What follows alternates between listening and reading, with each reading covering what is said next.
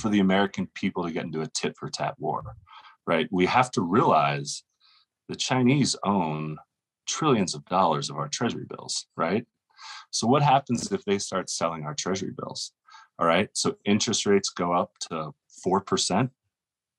Think about that for a second.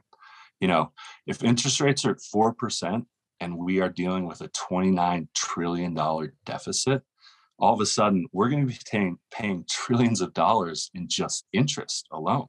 So, you know, this is something that I think America's gotten a little too addicted at, is using the power of the dollar to punish countries. And countries like China and Russia are searching for other money to not use the dollar. And eventually this could catch up with us.